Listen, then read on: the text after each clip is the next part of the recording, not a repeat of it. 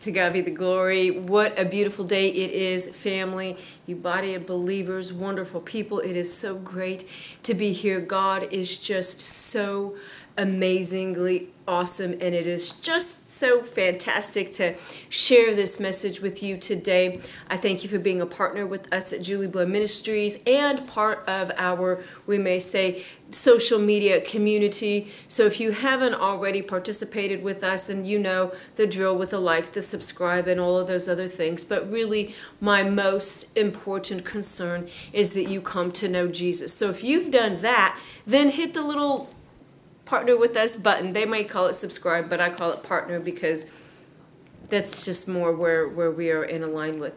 As with all things, I welcome you. And before we start any message, we must pray. So Father, today I thank you for this message. I thank you for this exact message spoken in this exact way, led by your Holy Spirit. I thank you that every word is led by you, filled with love, grace, peace, hope, liberty, humility, and compassion. May we come to receive from you today, walk in love, and demonstrate that to others. In Jesus' name, amen and amen. I am convinced that there are two types of obedience. There is obedience out of fear, and there is obedience out of love. It is my firm belief that those that walk in obedience out of fear are bound. Bound in religion, bound by the fear of religion, bound by fear. Therefore, they are obedient. On the opposing side, I believe that there are those that are obedient out of love. And it is love that drives that level of obedience to a way that may have them standing alone at times that most cannot comprehend. Today I'm going to give you 7 great men and women of the Bible that have stood alone in obedience, and I believe stood alone in obedience out of love. And so as we begin on this journey, I want to take you to the book of Genesis. The book of Genesis has so many fascinating things in it, and it's just, there's so much in Genesis that we could literally camp out here forever. However, we won't. But in the book of Genesis chapter 6, I want to take you to the man of Noah. But as we get to the man of Noah, I want to take you in chapter 6 of Genesis to verse 5 and show you something that I believe is very telling of the God that we serve. But in 6:5 of Genesis, the Lord saw how great the wickedness of the human race had become on the earth, and that every inclination of the thoughts of the human heart was only evil all the time. Now, obedience, just like disobedience, is a choice. Your obedience to God does not happen on accident, similar to forgiveness and walking in love or loving others. Not an accident. We must purpose to be obedient. Okay? Now, fast forward with me, or scroll down, or look down, however you have your Bible in front of you. As we move to verse 9, this is the account of Noah and his family. Noah was a righteous man, blameless among the people of his time, and he walked faithfully with God. Noah had 3 sons, Shem, Ham, and Japheth. Now the earth was corrupt in God's sight and was full of violence. Sound familiar? God saw how corrupt the earth had become, for all people on the earth had corrupted their ways. So God said to Noah, I'm going to put an end to all people, for the earth is filled with violence because of them. I am surely going to destroy them and the earth. So make yourself an ark of cypress wood. Make rooms in it and coat it with pitch inside and out. So he gives them the instructions of how to build the ark. And then in verse 18, but I will establish my covenant with you, and you and your sons and your wife and your sons with you. Now, interesting that we know that Noah was a righteous man, blameless among the people of his time and before the Lord. Now he also says in verse 7, I want to take you to verse 7, chapter 1, or chapter 7, verse 1. The Lord then said to Noah, go into the ark, you and your whole family, because I have found you righteous in this generation.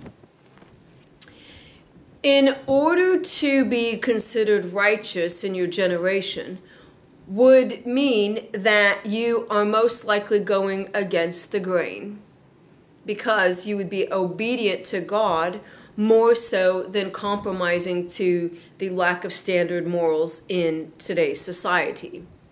So Noah stood. I find Noah quite fascinating in a way that I wonder what do the neighbors think? Here he is building this ark, and you might say, well, he didn't live in a covenant control community. But when you really think about knowing what Noah was doing in that time and what he was really building, it wasn't a small feat.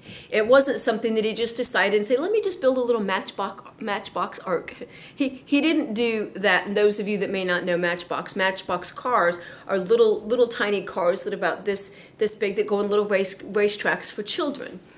Noah did not do that. He built a man-sized ark, we may say. Supersized it. He followed the instructions of God. He stood alone in his obedience, and God considered him righteous. You may be faced with doing something that God tells you to do that no one else is doing, that everyone else might scoff at. However, you must stand in that obedience. Because what will come through your obedience may be for future generations. Sometimes we don't really realize how much our obedience matters, but God is concerned about your obedience more so than anything. Many people want God to be concerned about their woes of this world, but God is more concerned about your obedience than how many homes you desire to have. And so when we really look at that, obedience would be demonstrated out of love by Noah. Now turn with me, still in Genesis, to chapter 19. Now, when we get into chapter 19, there's a story of a man named Lot.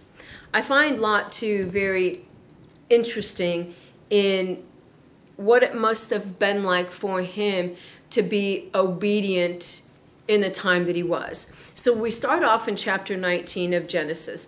The two angels arrived at Sodom in the evening, and Lot was sitting in the gateway of the city. When he saw them, he got up to meet them and bowed down with his face to the ground. My lords, he said, please turn aside to your servant's house. You can wash your feet and spend the night, and then go on your way early in the morning. Interesting that he knew that they were angels. No, they answered, we will spend the night in the square. But he insisted so strongly that they did go with him and entered his house. He prepared a meal for them, baking bread without yeast, and they ate.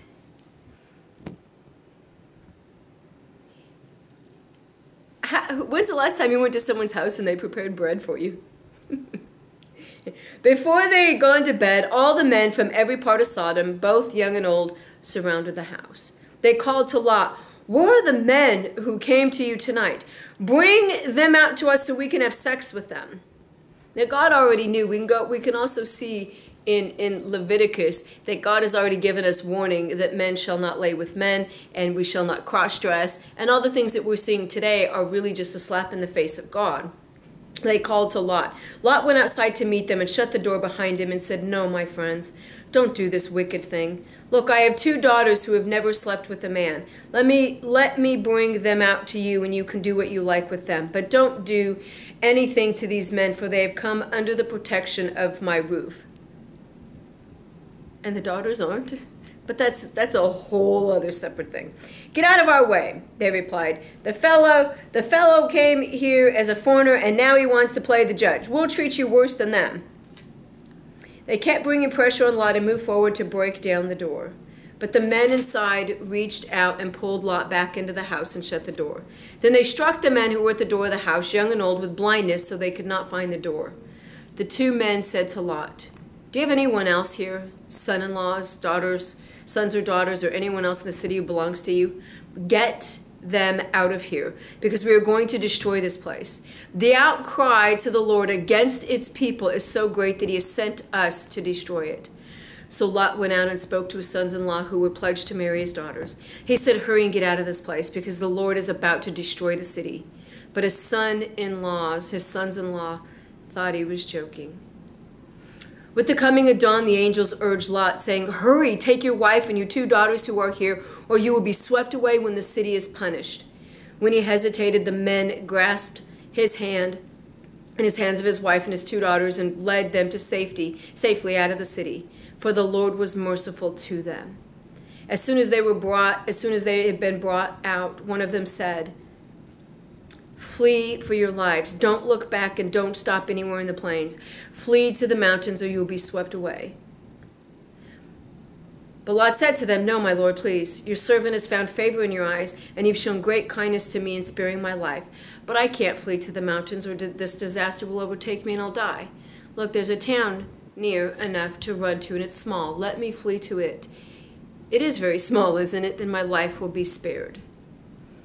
Now, Lot got out because of his obedience. His wife, well, she turned around and came a pillar of salt. What happens in this scenario with most people is this. Never mind that they thought he was joking, right? The sons-in-laws.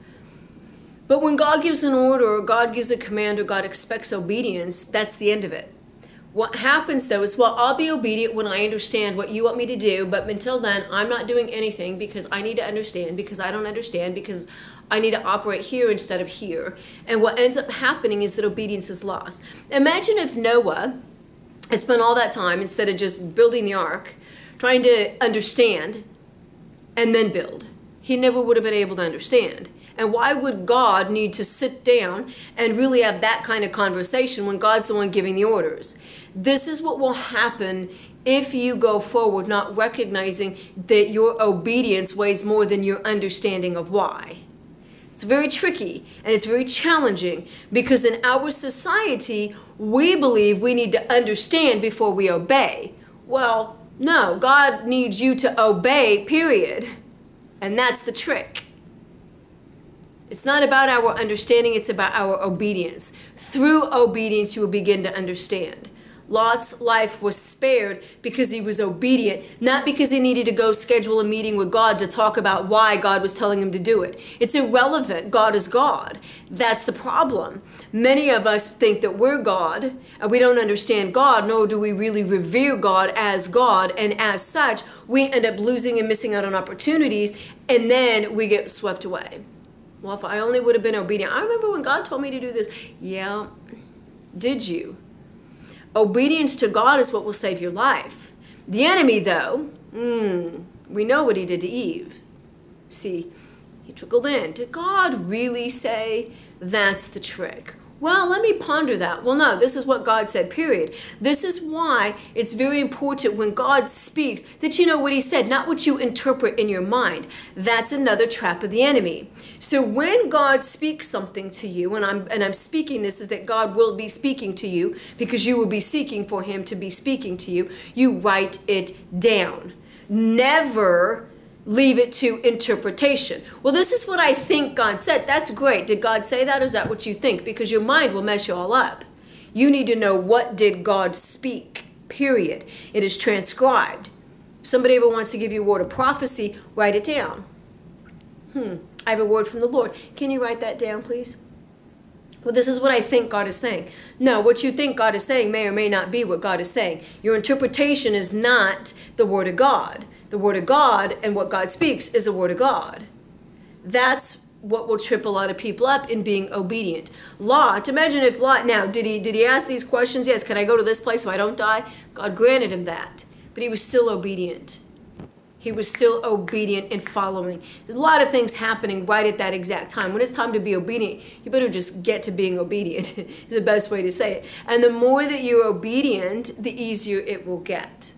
Okay, so when we really look at obedience, it's what's going to save your life. So we have to walk in full obedience. It doesn't matter what the world wants you to believe. Well, you know, it's just not fair. It doesn't matter if it's fair or not. God's obedience is what matters, not fairness. But what's happened in today's society is we've turned everything into some kind of social justice campaign. God's not interested in social justice. God's interested in the fullness of your obedience to him above all. Because God is the justice campaign. We don't need social justice when we have God's justice. God's justice will prevail. But if we're not obedient, well, why would you expect justice? Where is it going to come from? It won't. Because God's justice works on your behalf as you work with God.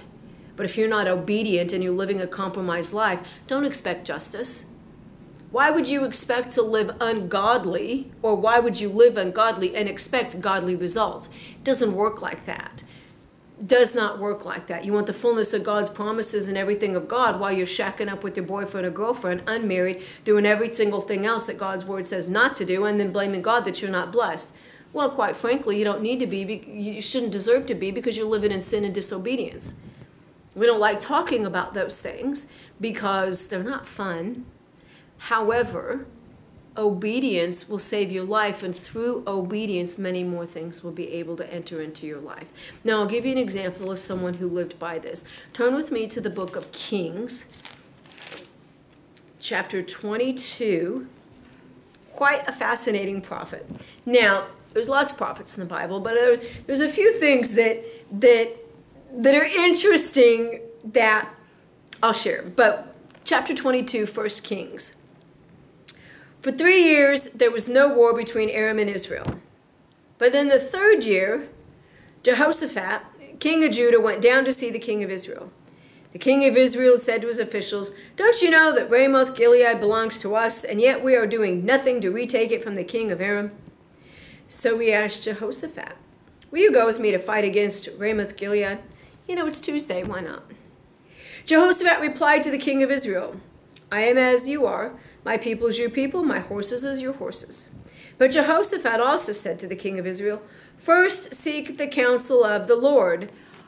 Yeah, wisdom is found in counsel, right? We know King Solomon, counsel is found in the Lord.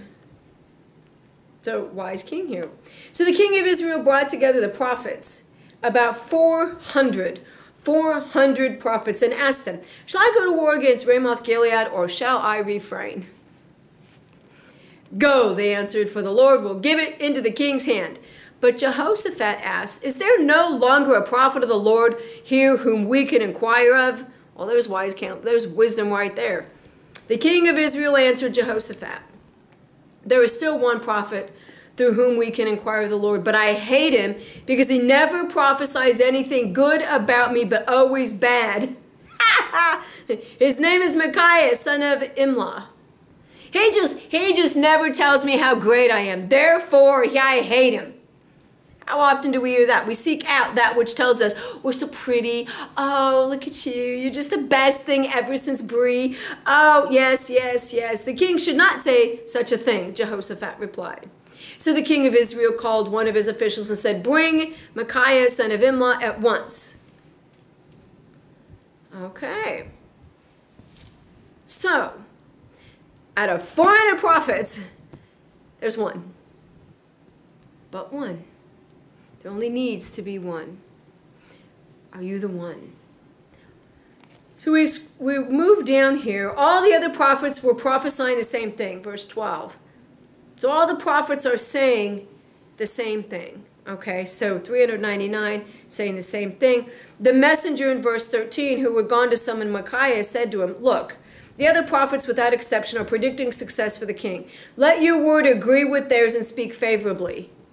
Oh, so you just come on along, get along, just obey them, and all will be good in the world. Never mind, by you doing so, you're setting up the whole army for death. It's a death trap. But Micaiah said, "As surely as the Lord lives, I can tell him only what the Lord tells me." Well, to God be the glory for Prophet Micaiah, as well as, like, remember Prophet Nathan, who spoke to King David. When he arrived, the king asked him, "Micaiah, shall we go to war against Ramoth Gilead or not? Attack and be victorious," he answered, "for the Lord will give it into the king's hand."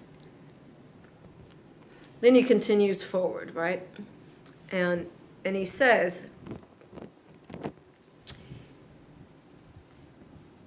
He tells him to it be enticing, but let me take you to 23 for a minute, because this is something of interest. So they're having this conversation. And he tells him, you will succeed in enticing him, said the Lord, go and do it. So he knows that he's got the go-ahead to go and do this. But here's the thing in 23. So now the Lord has put a deceiving spirit in the mouths of all these prophets of yours. The Lord has decreed disaster for you. How many of the prophets today have been filled with a deceptive spirit? This is why you can't go and just chase what anybody says, because you really don't know what spirit's been put in their mouth. You really don't know. Sounds good, doesn't mean it's God. This prophet Micaiah, I just love this brother. I love the brother because he wasn't deterred by the other 399. That had no effect. Well, what are they saying? It's irrelevant. Well, what are they doing? It's irrelevant. The only thing that matters is what you're doing with God. Well, you know, who cares? Not your business. What they do and what they say is not your business at all. The only thing that is your business is obedience to God. So maybe all of us should have a slogan, if we're going to be in slogans and mantras, whatever people have these days, might be, my business is obedience to God. Period. I'm about my Father's business, which is based on obedience. I go and do and say only what the Father tells me to do and say. This man stood separate, and he was hated for it. Oh, I hate him. I hate him because he never prophesies anything good about me. Maybe there's a reason. Maybe there's a reason, but always bad. Well, maybe there's a reason. Lessons can be learned through obedience. This man was a great example of someone who stood alone in obedience in the midst of many. Are you going to be that one, or will you be compromised like so many others and then never really get to the fullness of God as a result? It's a choice. And when we're really looking at today's society, it's becoming more important now than ever, because you're going to really have to make those decisions and stick with them. I want you to turn with me to the book of Job, chapter 2. I love Job. And we know that God has said in the book of Job, we'll be in chapter 2, but God has said that he was blameless and upright. The fact that God would be speaking about Job in such a way, it's just so humbling. It's so very humbling. What would God say about you? You see, many people today use God to get ahead. They use God and worldly ways and means of scheming for titles, to get ahead, to jump, to build a career, to build a platform. And they use people.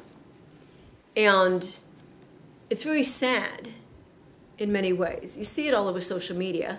People come into groups and then they get in the group and they just use the group to build their own platform. You don't do that to people, especially ministers of the Word of God. It's their platform. You don't just go in and bring in all your other buddies. It's like you're invited to a dinner party and you bring your boyfriend and his whole family and their extended family, and then everybody just eats and leaves and doesn't help with the dishes. It's not okay. And Job was known by God.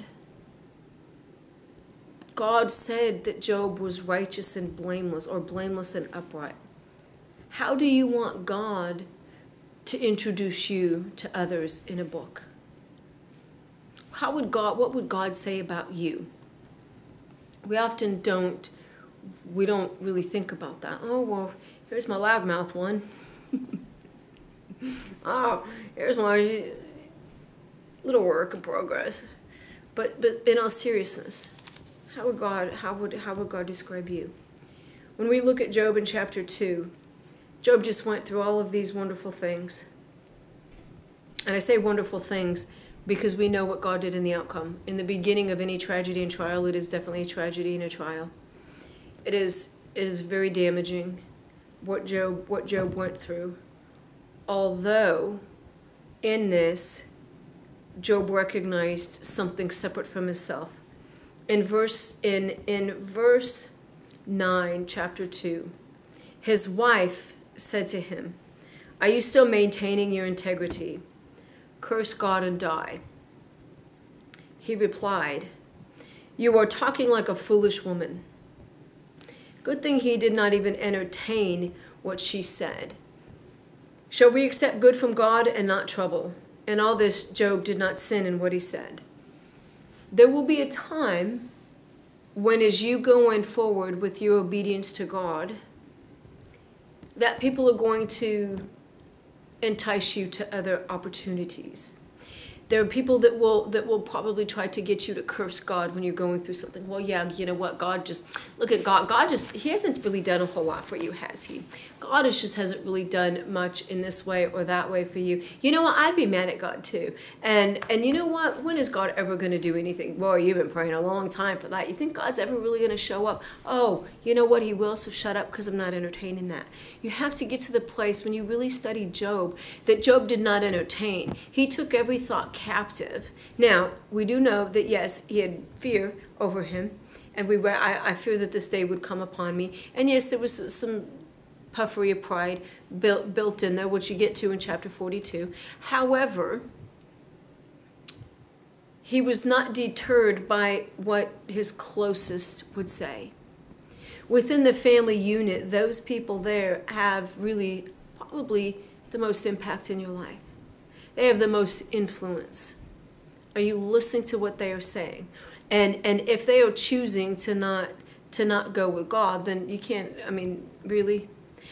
I liken it to this. I have someone, a friend of mine, I don't even know if I can call him a friend, just a person that I know, that I said, look, I need to, this was years ago, I said, I need to go, it's 12 o'clock prayer in about 5 minutes. Oh, you sure do pray a lot. Yes, says the person who never prays. And that kind of shut that down. See, when you look at the people that are speaking into your life, it isn't the people that are speaking into your life, it's also what they're speaking. And why would they say these things? And it doesn't matter the where she was. It really matters where he was. He was the head of the household. He was not entertaining nonsense. And he really put her in her place, which would be divorce in some places today. And so I still laugh at that in some ways, because you could just, the claws come out. Oh my God, we put a little arsenic in the soup, whatever it is. You know, people kind of tend to go crazy. However, an open rebuke is needed at times. Because what it does is it tells other people, you will not behave like this, and this is how I will behave. See, when you let your obedience to Christ be known, oh, people will know. And they will know what boundaries they cannot cross with you. And that is very, very, very, very important. Job set the standard. He set the stage. He did not waver in his actions or who he was in the Lord. Your obedience is going to require that. Because there will be the door knocks. There will be the people coming. There will be the attacks, whether it's personal, professional. And I can speak to this from experience. I've been put on sabbatical at one of the colleges I teach for 10 months because I am a Christian. And I stood, yes, before the Dean of Academic Affairs, before the Dean of General Education, before the Dean and HR. Yes, I am a Christian. Yes, I am a follower of Yeshua. But we need to investigate that. Oh, you go right on ahead. You'll find enough evidence. Trust me. You have to get to that place. Because if you don't, you'd be like Peter. Or worse, you would be a Judas. And I'll be teaching on Judas here shortly. But obedience would be out of love. So when you say, well, I'm a follower of Christ, are you willing to die for him as he did for you? Or does it just sound nice at parties? Job didn't play games.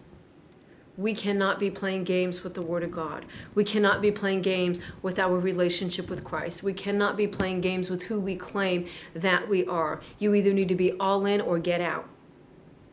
And I say that with a level of boldness because there's too many lukewarm Lucy's and Luke sitting in the body of Christ that think it's a game. And it's not a game. You're playing witchcraft and you don't even know it. You're going to have to make a choice. Because if you're not standing for Jesus, then you are compromised. Job was not. Micaiah was not, and he was hated for it. Esther, turn with me to Esther. was not. Just one book to the left, chapter 2. Interesting, same 2:10 as it was with Job. Now, what's interesting is that Esther had an orphan spirit, no father figure. As Joshua's father, we really don't know if he was really a believer or if he died at an early age, and so he got counsel from Moses.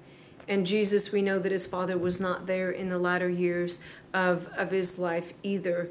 And so when we see obedience, you begin to see a trend of those who really cling to God and to a level of obedience that is quite uncanny. But in 2:10 of Esther had not revealed her nationality and family background because Mordecai had forbidden her to do so. Every day he walked back and forth near the courtyard of the harem to find out how Esther was and what was happening to her. So here he was, her uncle, a stand-in father, ensuring her safety, doing all that he could to protect her. And listen, you cannot say anything because your life will be in great jeopardy. Obedience is key. If she would have blabbed and gotten on Twitter, like the dumb criminals, you know, they're so smart that they take a picture of themselves. Here's the bank we just robbed on Twitter. Oh, aren't we so smart? And then they get caught. How'd we get caught? I don't know. The dumb criminals. But if Esther would not have gotten the clue and would not have walked in obedience to that, the people would never have been free. Your obedience may be the key to freeing people in future generations. Your obedience may be key to freeing your own family. Your obedience is key for your future and your present.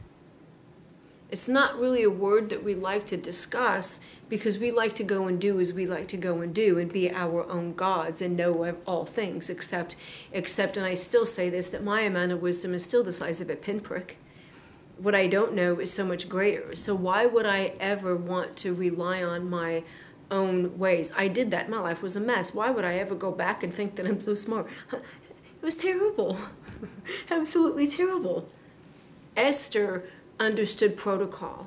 She understood authority. She submitted to it. Even so much so that when she became queen, in historical documents demonstrate that she was really at the mercy of the king and that he was known to rape her.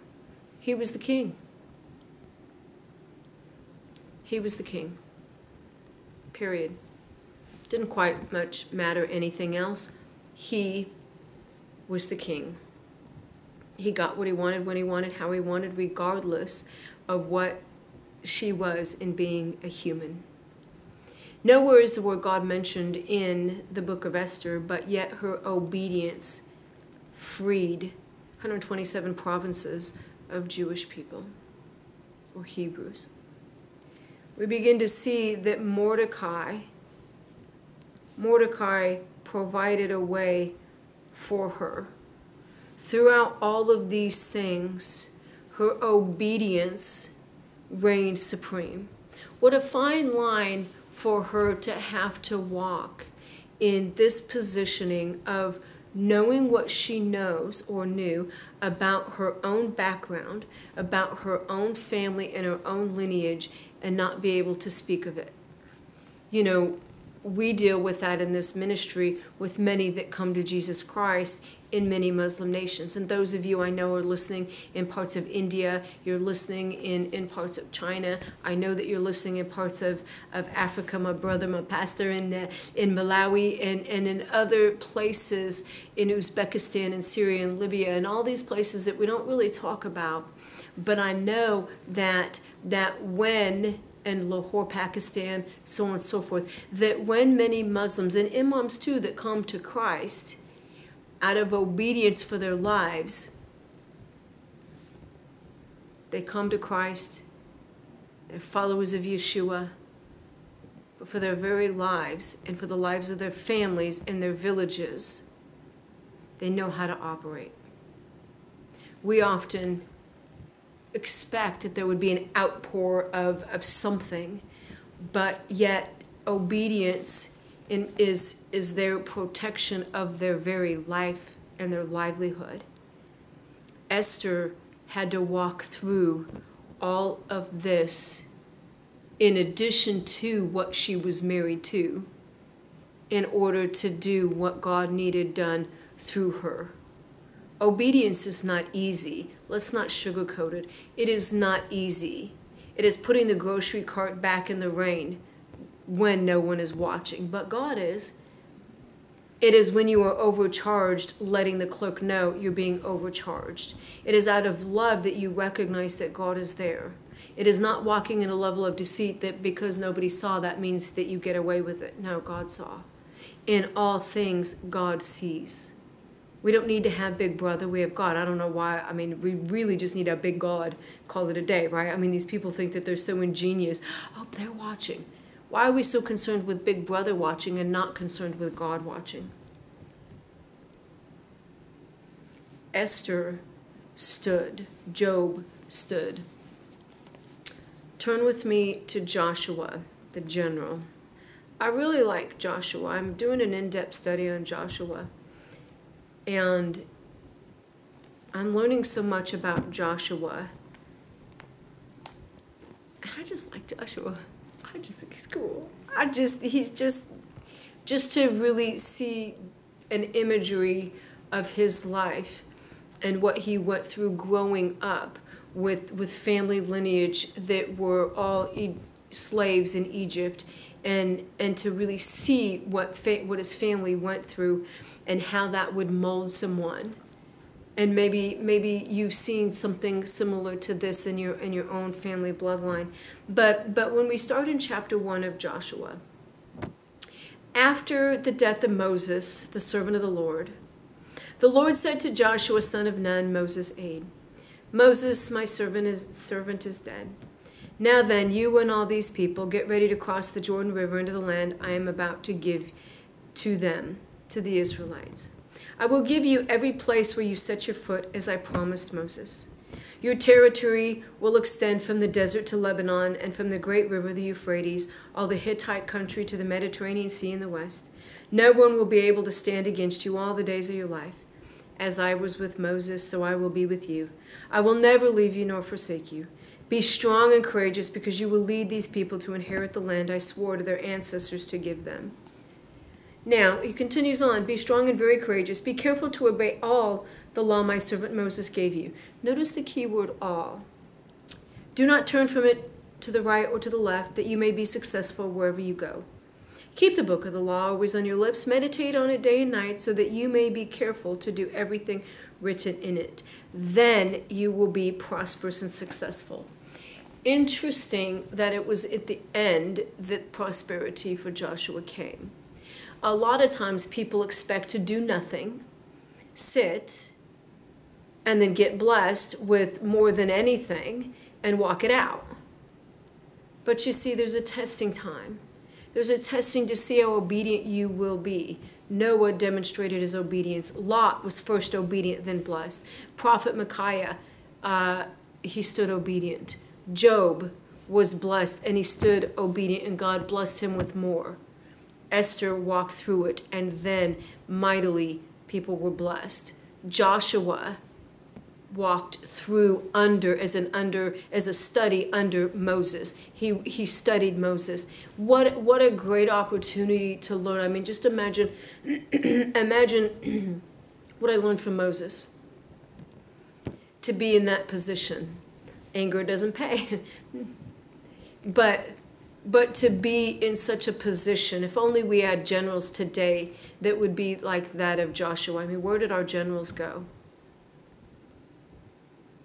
Joshua was obedient, and when he's given the command, be obedient to obey all the law my servant Moses gave you.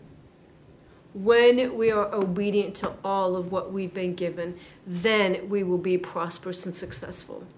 But the catch is that we toss it out, the baby with the bathwater. That came from Moses. Tossed him out, baby in the bathwater.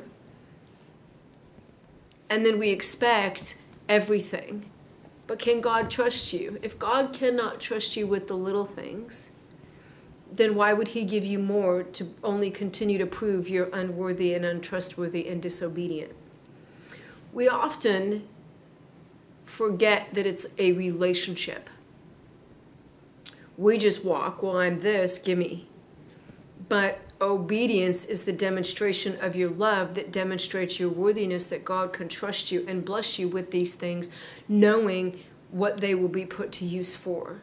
In all of these people, they demonstrated obedience on the earth, and we still look at them today. We can look back and see others who failed miserably, who became great leaders in their times, whether it was Washington or Churchill. We can see the outcome. We can see David in all things. Yes, he was quick to be obedient. He messed up a lot. But when you stand, you're going to have to make a choice to stand alone. The final person that I would be remiss to not share today is Jesus.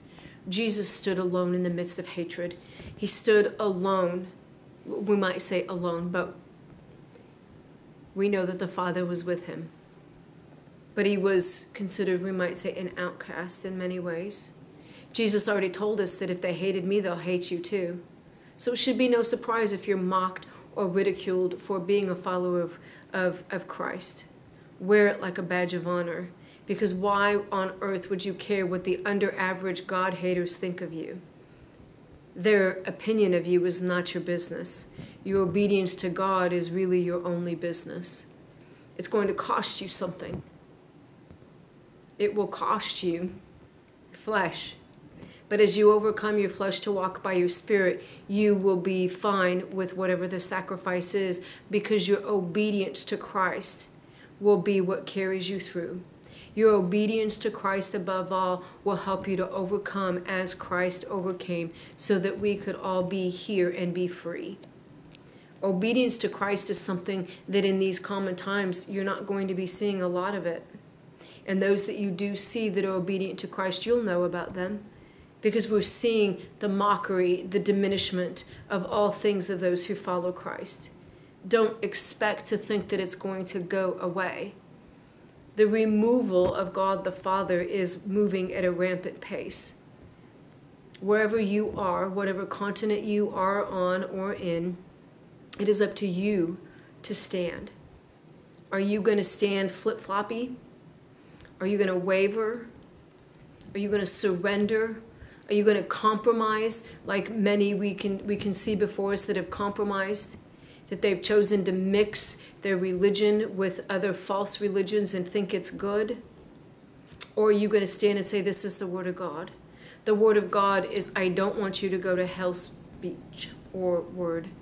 The Word of God is not hate speech. It is, I love you speech and want you to live. The Word of God is the Word that will save you. The Word of God that is the Word that will demonstrate to you your full identity, whether man or woman, boy or girl. The Word of God is what will separate the chaos and the disorder from the order.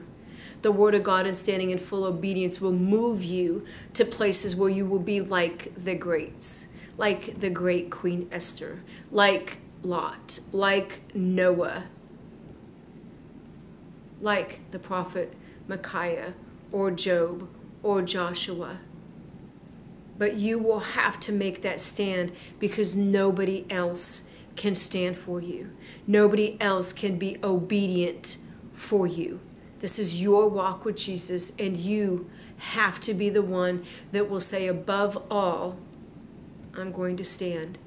And as you do so, you will recognize that you really aren't alone.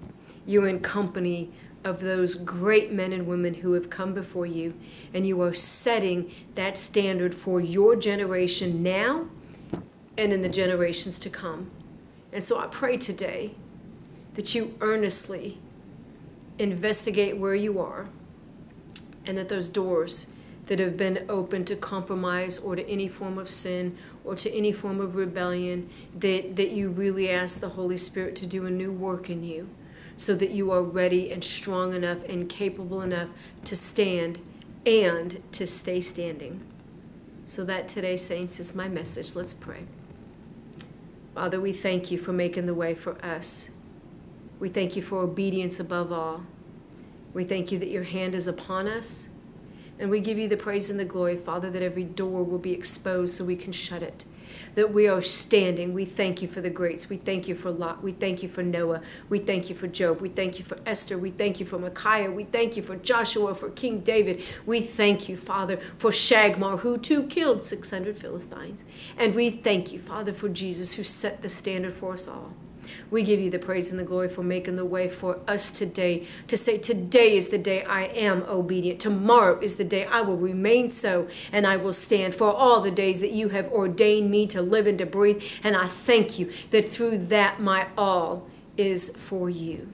So, Father, we thank you for making the way. We thank you for those who have gone before us to demonstrate to us what it takes to stand, and that we are willing to do exactly that. So we praise you, Father. We thank you for these things, and we pray them all in Jesus' name. Amen and amen. And to God be the glory. Today is a great day. Every day we pray at 12 o'clock. That is every day for about the last 5 years now, almost about 5.5.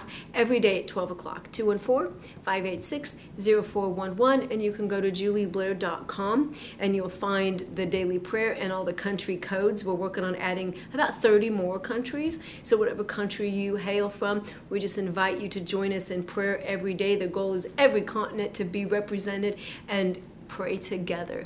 So there's a lot more at julieblair.com. Kingdom mentorship messages on Thursday nights. I invite you to join us. There's a lot that we are moving to and in this season to really prepare for what is to come. You need to be prepared in and out of season. Make sure you have your food stocks, supplies. Make sure that your home is in order and that you just know Jesus. So God bless you today in the name of Yeshua HaMashiach. It is a great day. God bless you, and I'll be back with the next message in Jesus' name. Amen. And you know what? Hold on a minute. God is saying we cannot do this without saying one more thing. I thought I was finished, but you know what? If you don't know Jesus, you need to know Jesus. I cannot leave without not telling you about Jesus, the one who changed and saved my life. You need to know him. How do you know him? All you need to do is say, Jesus, I made a mess of my life and I need you to be my Savior. You can use your own words. I'm not into templates, and just talk to him. You need to know him. It doesn't matter where you've been, what you've done, what you made of your life.